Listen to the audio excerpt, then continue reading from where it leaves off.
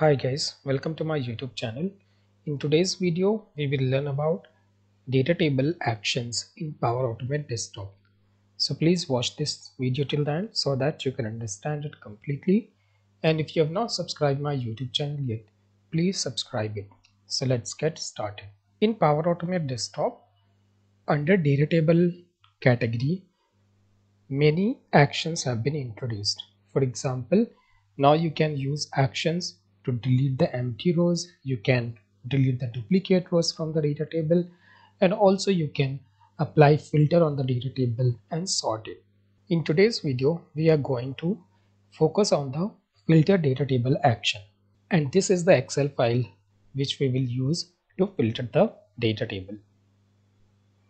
First of all, I will go to MS Excel, and from here I will use attach to running Excel, and then I will choose the title or the file name.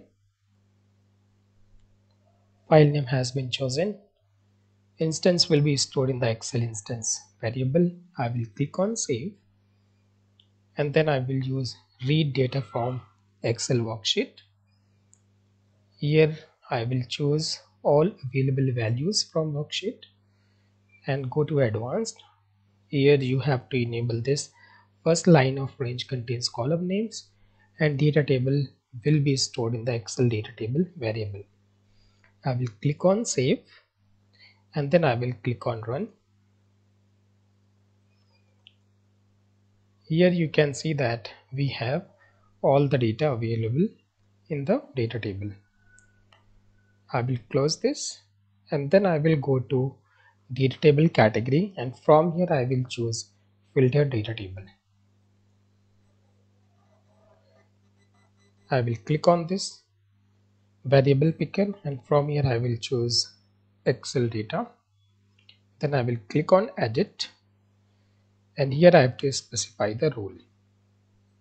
So here you can specify the column name or the index of the column. So index is going to start from 0, so I will use 0 here, and here I want to say that the value will be John. So I want to filter the column 1 where the value is John. So the column 1 index is going to be 0. I will click on done, and again I will click on save, and then I will click on run. And here you can see that we have got the row.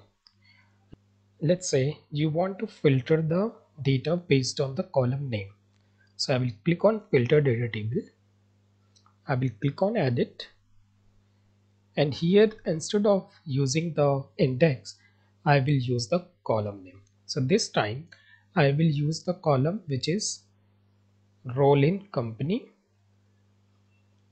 Spelling of the column name should be as it is given in the file, and the value, let's say I want to look for analyst, right? I will click on done, and then click on save, and then I will run the bot. And here you can see that we have 2 records, right? I will click on close. Now let's say you want to apply the logical operator. Let's say you want to get the rows where role in company is analyst and also role in company is advisor. So I will click here to add one more condition. Here I'll just copy this column name, and here the value is going to be advisor, right? And then I will click on done. I will click on save, and then I will run the bot. You can see here the value is 0. So I'll come here, and instead of using it as and, I'll say it as or, because both the value cannot be there in the role in company. So I will use or operator, click on done and save, and then run the bot. You can see here that we have got 3 rows, right? Now let's say you want to apply your AND operator here, right? Where the role in company is analyst and first name is John. In this case, you will notice that you will get only one. I will click on run.